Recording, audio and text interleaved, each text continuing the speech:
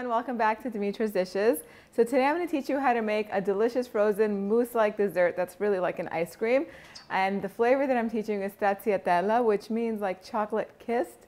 So it's a SemiFreddo, which is a frozen ice cream basically.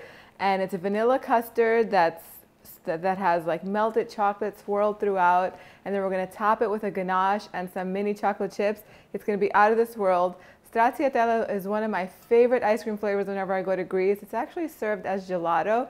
It's so simple, but it's so delicious. And that's why I decided to share this recipe with you today.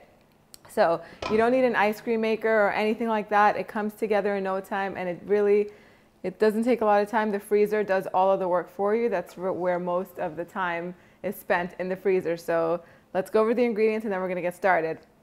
So for this first step for making the custard, we have some egg yolks and whole eggs here, and all the measurements are going to be on the website, so don't worry about it. We have the egg yolks and the whole eggs.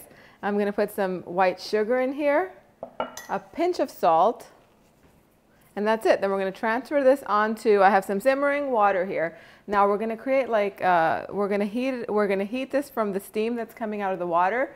So you want to make sure that there's steam coming out, but it's not boiling, because you don't want to overcook the eggs and have them burn and curdle.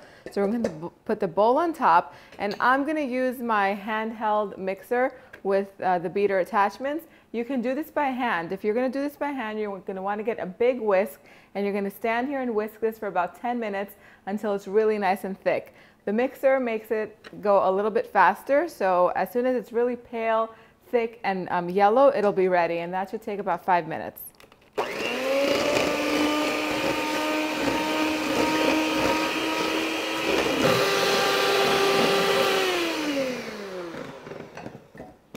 So it's ready when you lift the beater, and it kind of creates a ribbon.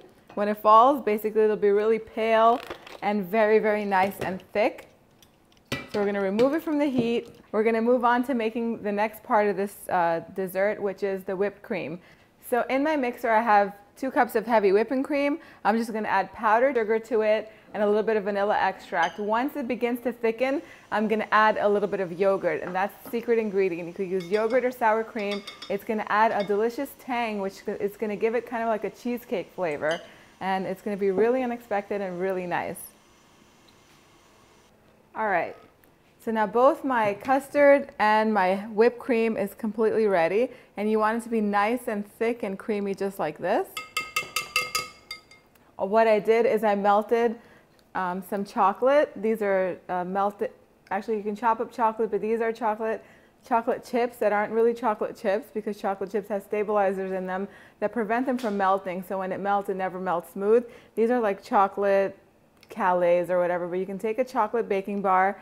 This is semi-sweet. Use your favorite type of chocolate and just melt it completely. I'm out of decorating bags right now. They're all at the bakery. So I'm just going to use a plastic bag. I'm just going to pour it all in here, because that's going to help make a nice design and like distribute the chocolate evenly throughout the dessert. I'm just going to fold my heavy cream, my whipped cream, into my custard right here. Take a little bit first and lighten it up.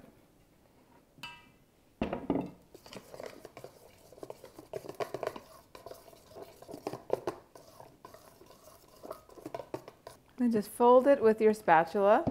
And if you see any streaks left in the end, just take your whisk and go through it and smooth them all out. Beautiful.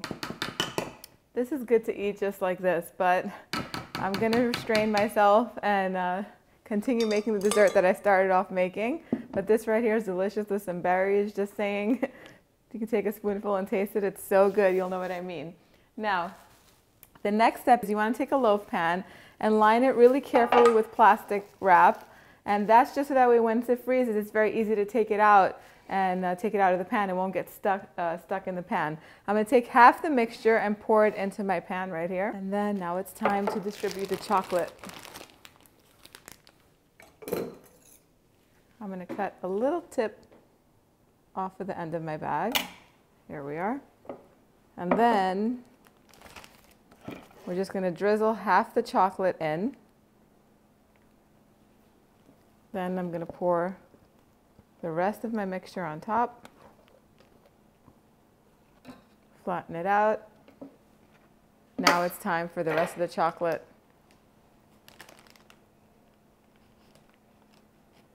Now all we're going to do is just make a decorative pattern going all throughout, and that is going to freeze up into bits of chocolate that are going to be delicious. Now at this point, this is going to go in my freezer, and the best is to leave it in there overnight, but you want to leave it in there at least 4 to 6 hours until it's nice and hard and solid. And then when it comes out, you're going to see what I mean. It's going to be perfect. It's going to be smooth, creamy, delicious. Then we're just going to top it with some more chocolate and chocolate chips.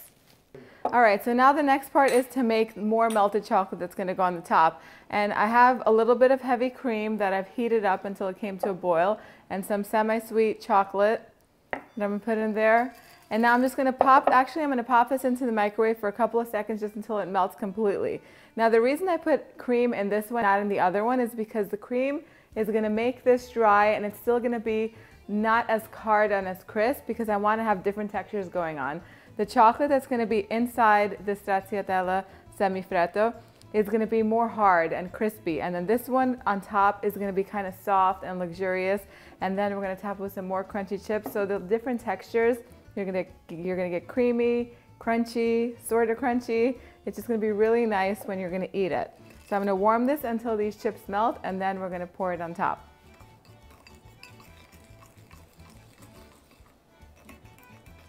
And try to use the best quality chocolate that you can find. Time to take this out and show you what we've got.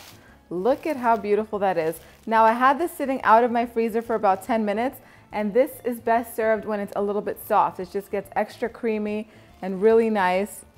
This is going to actually be the bottom, even though it's really pretty, I know, but it's going to be the bottom. We'll put this over here in my platter. Now, for the finishing touches, we're going to take some of the melted chocolate,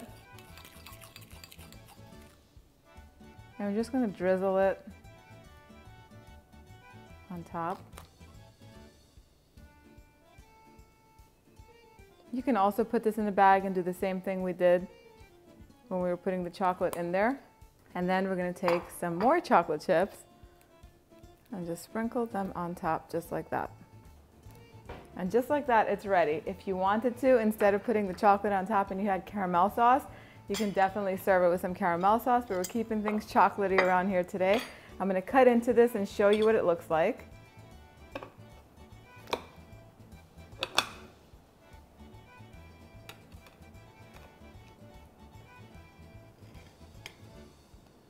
Look at that. You get the shards of chocolate inside, chocolate chips on top. I cannot wait to taste this. I'm going to taste it after I give you all the information. So the link is going to be in the description box down below. Always takes you directly to the website, www.dimitrasdishes.com. I also really want to share with you my tiramisu SemiFreddo, which is delicious. Let me know if you want to learn how to make it in the comment section below. Share pictures with me after you make this on social media. I want to see your recreations. I love seeing your recreations, so share with them. Share them with me on Instagram and on Facebook. Comment down below, let me know what you want to learn how to make next. Thumbs up, subscribe, and I will see you guys next time. Bye, everyone.